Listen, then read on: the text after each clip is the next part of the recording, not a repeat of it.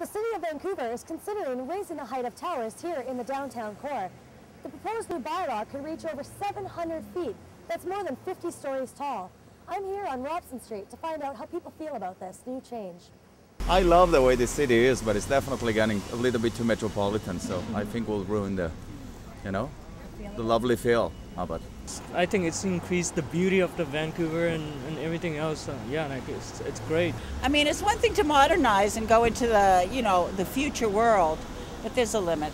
I just think Vancouver is such a beautiful place. You don't want to block out so many views, We've got so much to look at that's natural. I think it's tremendous to add to the magnificence of the city. It's really one of the most beautiful cities in the world. I feel like a city like Vancouver, doesn't really make too much of a difference since it's so urbanized anyways. It's a good thing and also a bad thing because if they make taller buildings and there's an earthquake, more people will get hurt.